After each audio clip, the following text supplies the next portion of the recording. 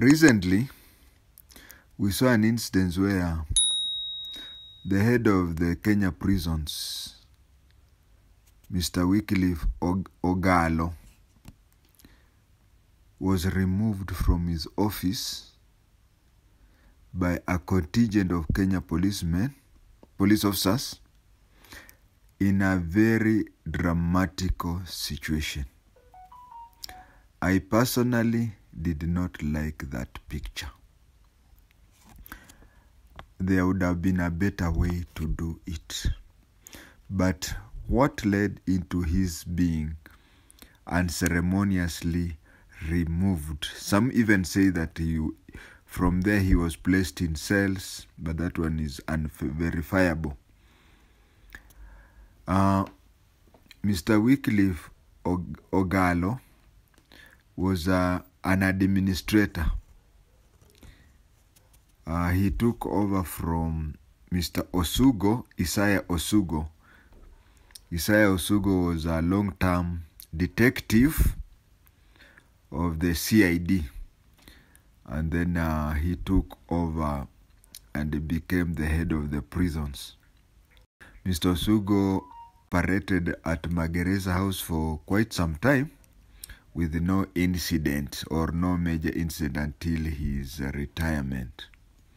But I want to say before I continue that if there is a service, a disciplined service where there is really fights whenever the head is about to retire, is the Kenya prison. So, Detective Mr. Isaiah Osugo, when he retired, he a member of the provincial administration, Wycliffe Ogalo, took over.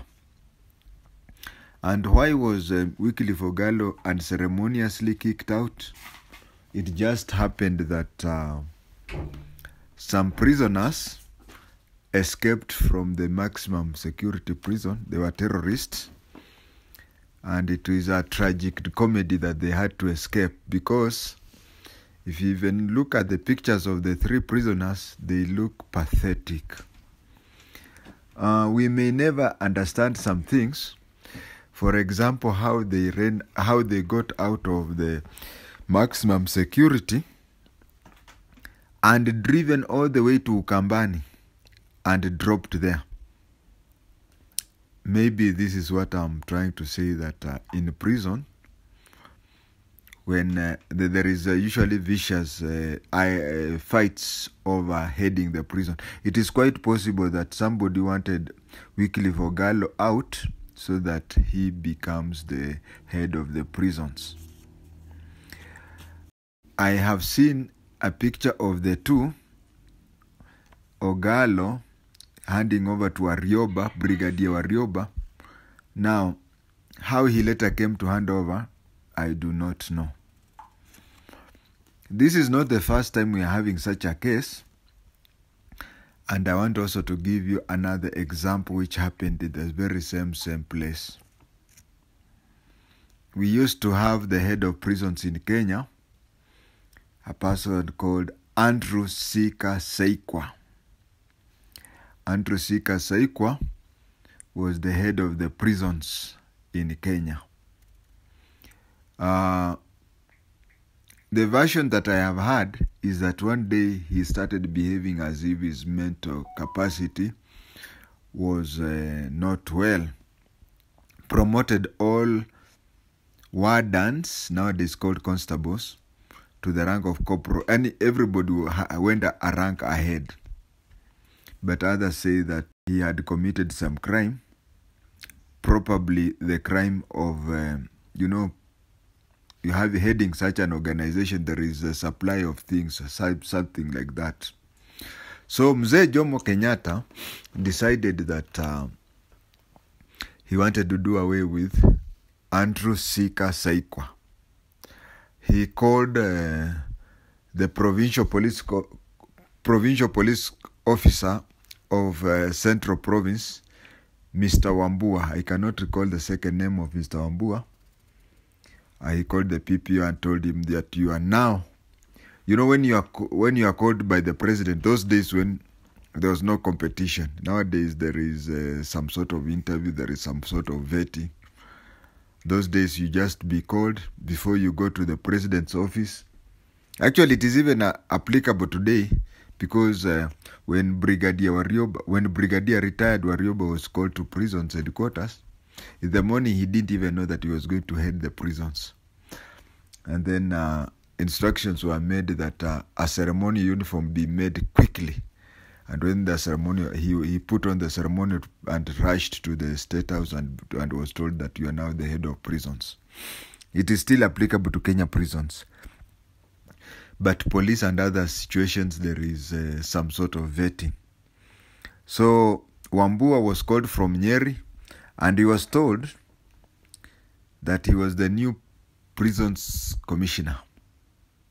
So he went to prisons headquarters. The prisons headquarters then was not very far from where Magereza House is.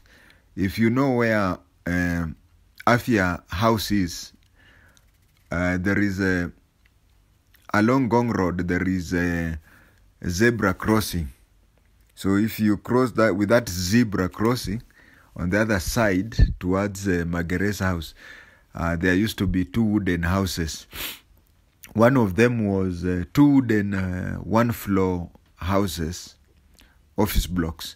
One used to be used by Kenya National Library Services before it went to that roundabout near NHIF.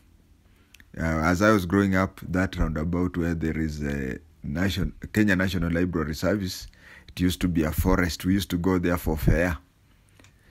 But we used to go to Kenya National Library just as you cross the zebra crossing. One side is Afia Center, Afia House, and the other, from Afia House you cross the zebra crossing, you enter.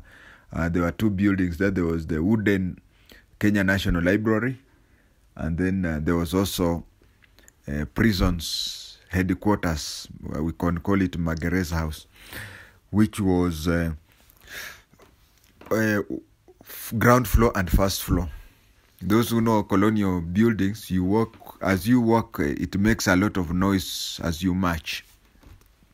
So when Wambua went to prisons headquarters, he found Andrew Sika Saikwa seated in the office, and he was wearing the uniform of prison boss, and Saikwa was also wearing prison boss uniform. So he told him, "I'm the new boss, and I have come to take over from you." Saikwa refused, and he called in the prison riot squad. They kicked out Mr. Wambua.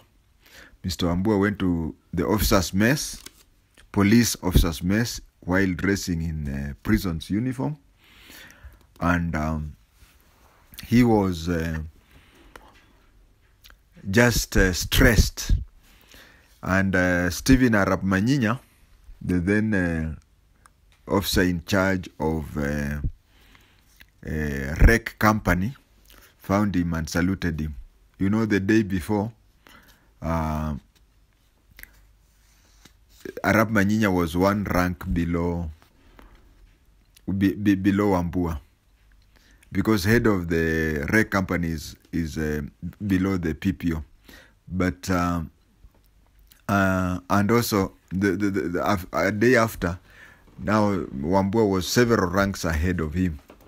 So he said, "Afande, congratulations." He told him, "Don't congratulate me, because the other fella amekataa kutoka." Actually, Wambua had gone to State House to tell the president that Saikwa had refused to leave the office. And then Jomo Kenyatta told him, "You either go back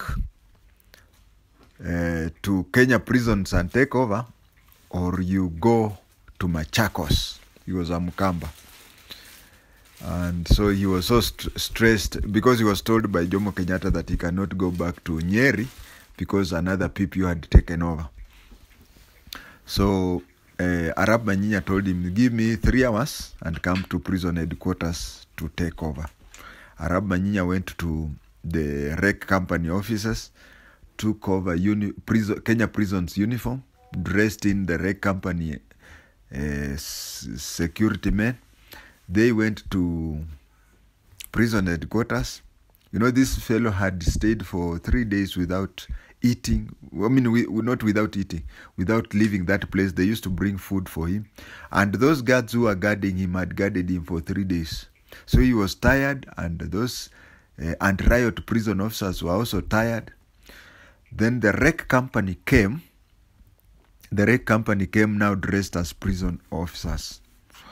They greeted their colleagues. Habari zenyu bwana. Nzuri. Hawa wajinga wanatuletea Kenya polisi watutawale. They talked that way, and then the wreck company people told people, now fanyeni hivi, endeni nyumbani, muoge, mchange, mulale, kujeni after 12 hours. Tutabadilishana na nyinyi. The guards the riot guards who were at prison headquarters were from Kamiti, and these ones were from Shimolatewa. By then Naivasha had not yet been built. So this fellow started they started guarding, and then a word was sent to Arab Manyinya that it is the wreck company that was guarding. Now wreck company was now uniformed as prison officers. And then Nani came, Wambua. As Wambua came, he saw the wreck company officers dressed in prison. So he alishtuka kidogo. But then this one saluted him and said, "Welcome, Mr. Commissioner." He went to, then he was followed closely by Manyinya. Manyinya said, "These are police officers, they are wreck company." Then he went and entered again for the second time into Mr. Saikwa's office and told him, "Sir, I have come to take over from you." Saikwa called in in commerce the prison guards and said, "Come and arrest this fellow." Then they asked him to give them handcuffs so that they can arrest Wambua. Mr. Andrew Saikwa gave them handcuffs, which they arrested him and placed him in cells. He was taken to committee, and when at committee, when it came to time for taking porridge, he found that it had no sugar. Akasema, "Hii uji haina sukari." He was told, "You are the one who ordered that." And then of course he was given preferences because they used to bring him good food. There are people who used to work under him. So lastly, I just want to say that the system of the government taking people from other disciplined forces to head other disciplined forces should be discouraged. I think when somebody joins as a recruit in the Kenya prisons, he should go all the way. It is a way of demoralizing people. For the last, I don't know how many heads of Kenya prisons, none of them has been a career prisons officer. We also had the police. We had a brigadier heading. Later he was promoted to Major General, but a brigadier went and headed the police force. Let it be that professional people, even if they are direct entry, let professional people be the ones to head those security departments. Currently, Kenya prison is headed by a military man. That is bad. That should not be encouraged. What we should encourage is people rising up from the bottom to the top.